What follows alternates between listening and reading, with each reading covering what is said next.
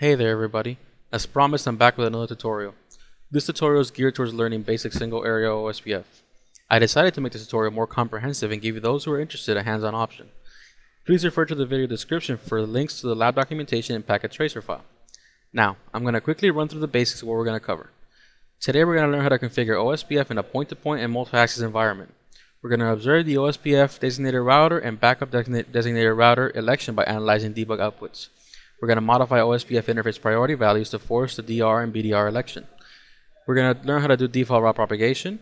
We're going to modify link bandwidth and cost to manipulate how OSPF routes traffic. We're going to introduce OSPF authentication into the area. Here's a brief overview of the topology we're going to be using today. The network consists of 5 routers in the OSPF area 0. The multi-access network has been given an address of 20.0.0.0. The point-to-point networks have been given an address by subnetting the 10.0.0.0 network. The local area off Tampa has a network address of 192.168.1.0, and the local area network off West Palm has been assigned a network address of 192.168.10.0. Off to the right you can see the ISP's network with an address of 99.0.0.0. Since time is limited, all the routers have been pre-configured with the basics. Please refer to step 1 and 2 in the lab documentation to see the basic configurations.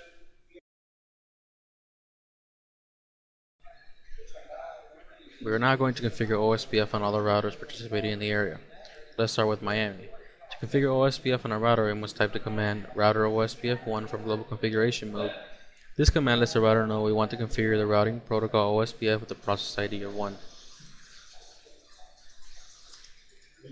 Once the command is issued, you can see that the prompt changes from Miami config # to Miami config -router #. Now that the OSPF routing process is active, we have to issue the network command which instructs OSPF on which networks it needs to advertise. Remember, we have to advertise all the networks that are directly connected to us if we want those networks to be reachable by others. The syntax for the command is as follows: network space the network we want to advertise space the wildcard mask of the network and the area which it belongs to, which in our case is area 0. Since Miami is connected to 20.0.0 network and the 10.32.0.0 network, each need to have their own statements.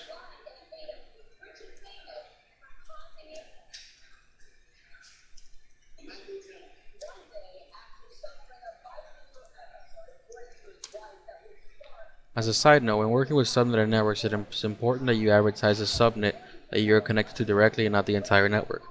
For example, in this case, if you were to advertise the 10.0.0.0 network as a whole with the subnetted wildcard mask of 0.31.255.255, OSPF will not route traffic.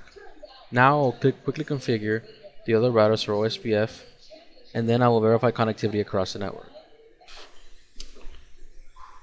So Orlando. Let's go ahead and configure Tampa.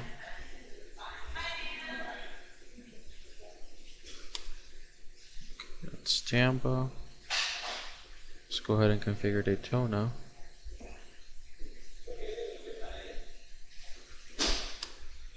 Okay, that's Daytona.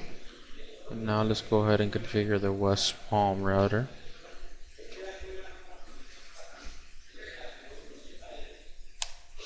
Okay. I am now going to test connectivity across the network. To test connectivity, I will issue a series of pings from Daytona to Miami and then to the laptops of Tampa and West Palm. I will also run a show IP route on Tampa to see the routing table entries and verify that OSPF is working properly. To begin, we're going to go ahead and ping Miami's 20.0.0.1 interface. As you can see, that ping was successful. We're going to go ahead and ping the 192.168.1.2, which is a laptop off Tampa. That was successful. And we're going to ping the 10.2, which is a laptop off West Palm, and that's successful. We're going to go ahead and move over to the Tampa router, and we're going to issue a show IP route command. And as you can see, we have 3 routing table entries, all being discovered through OSPF. For the 10.32, the 64, and the 96 networks. The 20.0 network is directly connected to us. The 30.0 network is directly connected to us because these are loopback addresses. We have the 192.168.1.0, which is directly connected to us. And then we have the LAN off West Palm, which is the 192.168.10.0. It's being discovered over OSPF. We're going to enable OSPF event debugging on Tampa by issuing the debug IP OSPF events command. Please make sure that you have set your running configuration to your startup configuration by issuing either the copy run start or write command from privileged exec mode. If you do not save the configuration and reload the routers, you will lose your entire config. Let's go ahead and issue the debug IP OSPF events command. And as you can see, OSPF event debugging is on now. After you're sure your configurations are saved, we can go ahead and reload the routers in the multi-access network by issuing the reload command. The debug output that Tampa is going to generate will allow us to observe the DR/BDR election process. So let's go ahead and hit the reload on Tampa. We're going to hit the reload on Miami. And we're going to go ahead and hit the reload on Orlando. Alrighty. We're back to Tampa. Tampa is up and running. Okay. Says when the routers come back online again, they will try to establish adjacencies with each other by sending out hello packets. As soon as all the routers are talking and the final election has been held, we can turn off all debugging by typing the unall command, which turns off all possible debugging on the routers. So now we're going to go ahead and give it a minute, and it should start providing us some output.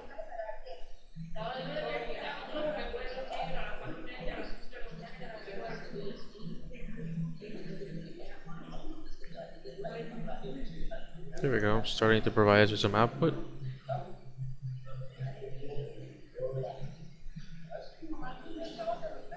Okay, let's double check. Okay, now we can go ahead and turn off all the possible debugging. If we scroll up to the top of the debug output,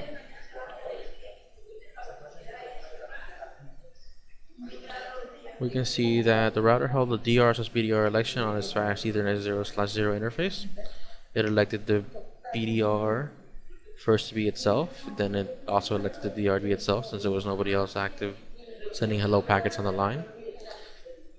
On interface fast Ethernet 0/1, it did the same since there's no other router available to have the elections with. It is the DR and there is no BDR. As soon as it receives a hello packet from Miami, it sends a database descriptor packet, and it also detects that there's a neighbor change event, and it goes ahead and selects Miami as the BDR and itself as the DR.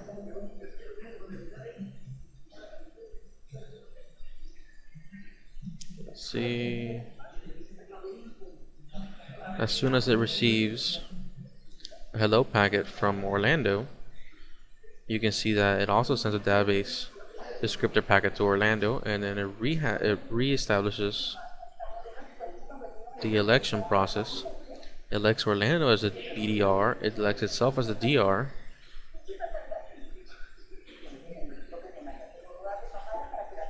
and then it goes through the process again until it reaches the full state. Yep. As you can see, the election process has gone through. Now if we have inspected the debug output, we can issue the show IP OSPF neighbor command. With this we can verify that Orlando is the BDR and Miami is the DR other, and thus this makes Tampa the DR. So let's go ahead and issue the show IP OSPF neighbor command. And as you can see, we have Miami with an address of 30.0.0.11 as a full state and it's considered a DR other.